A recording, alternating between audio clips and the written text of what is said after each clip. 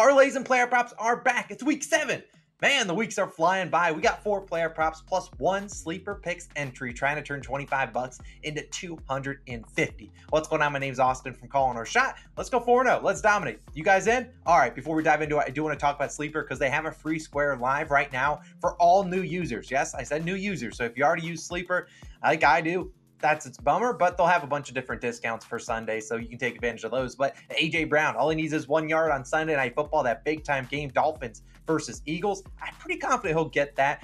If you want to use that in your entries, if you are a new user, make sure you sign up using our code COS. You get a 100% deposit match up to $100, and you'll also get that free square plus a bunch of other discounts I'm sure they'll put up on Sunday morning. We love Sleeper. We'll talk about them a little bit more later on in this video, but you guys came here for picks. We're going 4-0 in this video. Let's dive into them. If you are new, like I said, my name's Austin. We do a bunch of different videos on the channel. We have my biggest player prop, a 1.5 unit play, was posted on Friday. Go check out that video. Also have actually another player props video posted later on today or maybe Sunday morning. We also have our long shot video. We have a ton of different content. Just hit that subscribe button. Ton of content coming your guys' way. Let's dive into the first player prop of the week. One that's going to be very, very chalky, very, very square. And I think you know why. His name's Davante Adams. Ever heard of him? Over 67.5 receiving yards, minus 110 on BetMGM. Now, normally I try to avoid the ones that, everyone's going to be on the over because I imagine, 99% of the handle will be on Davante Adams over. Why? Well, because if you haven't been paying attention to NFL media or, the headlines, Davante Adams basically came on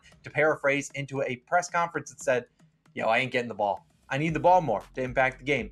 Yeah, Brian Hoyer, while he will start in place of Jimmy Garoppolo on Sunday, he's not an idiot. He's been around the league plenty of times, and he knows how talented Davante Adams is. If Davante Adams says he wants the ball, yeah, I imagine Davante's going to get the ball, and I think he gets the ball plenty on Sunday in a good matchup versus the Bears. Now, you look at this season, Davante Adams had a pretty good one prior to the last 2 weeks. Did deal with a little bit of an injury there, but he's at 66, 84, 172, 75, 45, and 29 yards. I mean, the last 2 weeks, 6 receptions on 9 targets, only 45 and 29 yards to show for it. Just has not been getting targeted a lot. It's not like they're not really moving the ball, passing the ball. I mean, Jacoby Myers had pretty good games. I just would be very surprised if Davante Adams does not get a big workload on Sunday. I think his receptions line sitting around 5.5, maybe 6.5. Look, he's getting the ball on Sunday. Brian Hoyer, shut up. Just hike the ball and throw it his way. He can do his thing. The Bears secondary, very inexperienced. Really haven't, if you look at the Bears versus wide receiver, you'd be like, oh, they actually aren't too bad. Well, they also haven't faced a lot of elite competition. They faced the Vikings last week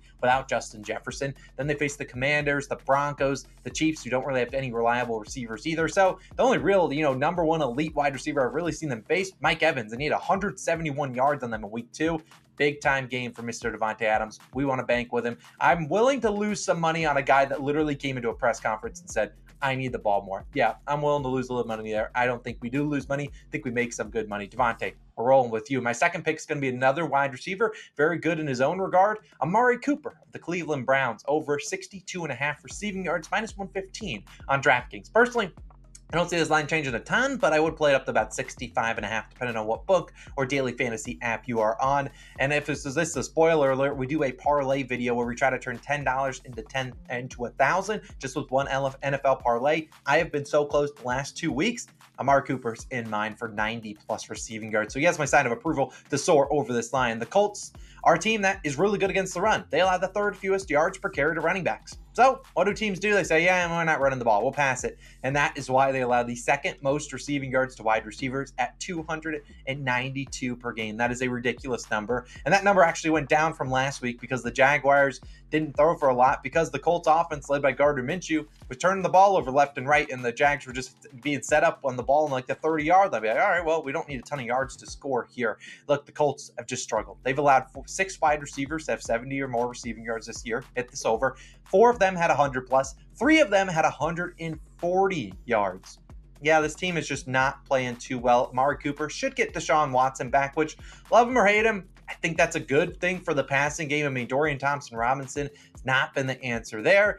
And I just think that this will be a good passing day for them. I think they'll be able to get it going. And I just think this season we've seen Cooper, the number 1 wide receiver on this team, 6+ targets in all 5 games. He had 90+ yards in 3 of them, 37 and 16 in the other 2. PJ Walker, also not the answer at QB. Deshaun Watson has not been great this year. Sure, he's a little banged up. just hike it and throw it to Amari Cooper. He'll be open. I really like him to sit in those zone coverages. So Amari Cooper will roll with you over 62.5 receiving yards. Now, my final two plays in this video, we'll be talking about some longest reception props. If you've never bet a longest reception, the great thing about it, only takes one. The guy could suck all game long. Fourth quarter comes around, gets a long reception, boom, he cashes it. I do actually like both these two guys over in receiving yards, but I think the easier way for these two deep threats is the longest reception. Talk about this first one on the Detroit Lions. Josh Reynolds, over 16.5 yards for his longest reception, minus 114 on FanDuel. If the line goes up to 17.5, I like it there too. I think Josh Reynolds is a big day, and I like his receiving yards as well. But this line likely, of a lot of books, are at 17.5. It's 18.5, personally, I'd avoid, but 17.5, 16.5, I'm all in. Now, let's talk about Josh Reynolds. If you're a Lions fan, you don't need me to tell you this, but this guy's been quietly very good for him. And you look at his long reception this season,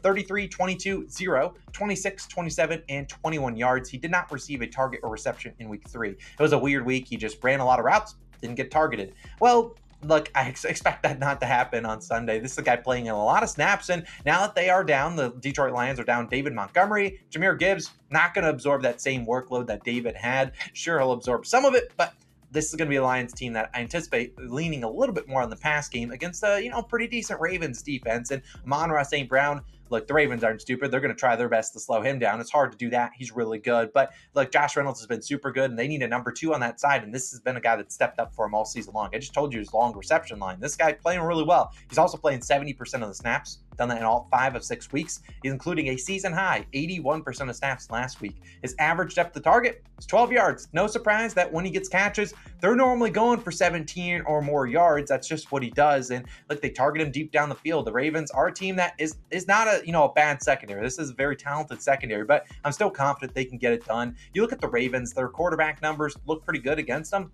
but they have not placed an elite number of QBs. Just go look at their game logs. I'll actually be on a quarterback prop for Jared Goff, but I will save that for another video. We'll save that for the video posted after this one. I think Jared Goff has a big day, and I think that includes Josh Reynolds. My fourth and final play in this video, then we'll talk about a sleeper entry. Like I said, another longest reception. It's Gabriel Davis of the Buffalo Bills, over 18.5 yards for his longest reception, minus 130 on FanDuel. I'd personally play this at 19.5, and honestly, I don't love laying minus 130 on a long reception prop. I was going to take a 19.5 line, but the reason I'm taking minus 130 is because all the 19.5 lines were minus 120. Makes no sense for me to, go up a yard and only get, 10 basis points, if you will. So I think this is the better sign. If you can get a 19.5 line on FanDuel for minus 110, I'd prefer that over laying than a minus 130. But either way, Gabe Davis is in for a big day on Sunday. Let's talk about him, because this season we've seen Davis play pretty well. Long receptions of 26, 40, 34, 35, 29, and only 9 yards last week. 3 receptions, 21 yards, that long of 9.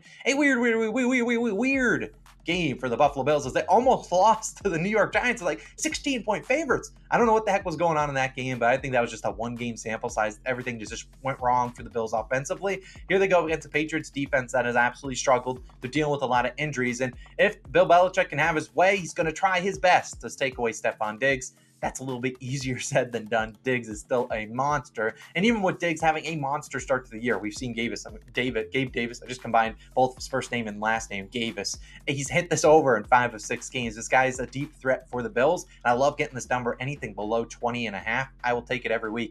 Last year versus New England, Gabe Davis had 7 and 10 targets, only resulted in a long reception of 8 and 19 yards. So he had tons of opportunities, didn't really have a ton of catches. I mean, he had like 3 receptions in each of those games. So 3 on 7 targets, 3 on 10 targets. They were throwing the ball his way, just couldn't connect on it. This is a guy in Gabe Davis that goes deep. He's not a guy that's really running a lot of, short 3-yard routes like Diggs. Diggs runs all that, over the middle type stuff. Gabe Davis is going deep or coming across, deep middle, deep in routes, deep out routes. This is the reason why his average up the target is super long. And this is a banged up Patriots secondary. And I think they're going to have one-on-one opportunities for Gabe Davis. And Josh Allen, not afraid of taking them. Over the last 3 weeks, Patriots have allowed 3 pass catchers on each team. Not just all combined. Each team has had 3 pass catchers with a 20-plus yard reception. if that it continues again on Sunday, Gabe Davis is probably, number 2 right behind Diggs for getting that 20-plus yard reception. I really like him. He's also a UCF alum, so I have a little bit of a soft spot for Gabe Davis. I will roll with him. I think he has a 20-plus yard reception. If he wants to end on 19, I'd kind of be mad at him because a lot of people will probably take this at 19.5, but Gabe Davis, we roll with you. Now, let's talk about Sleeper, and I'll throw up my entry that I'm using on the screen. Like a reminder, they have that free square for A.J. Brown all the way up until Sunday Night Football for him to just get 1 yard. Take advantage of it for all new users, and make sure if you can, use our code COS, where you'll get a 100% deposit match up to $100. It's also linked in the description. Click it, use it for Sleeper. One of the best apps for not only just navigating around, super easy to use, but they also do tons and tons of discounts. I bet you they have tons of discounts for the NBA, which starts the back up on Tuesday. But here's what I'm rolling with. Gabe Davis, we're rolling with his higher. Josh Reynolds, his higher in receiving yards. We got, obviously, if I had A.J. Brown, I would throw him in there as well. But Devontae Adams, Amari Cooper, the 4 picks I talked about, just taking all the receiving yards. Obviously, we didn't necessarily take the receiving yards for Josh Reynolds and Gabe Davis, but pretty confident they get that if they get their long receiving reception. So 4 picks, $25 into 250. Boom, that's a winner. Those are my 4 favorite props of the weekend. Actually, I have my favorite prop of the weekend is in the video linked. I'll put it right here.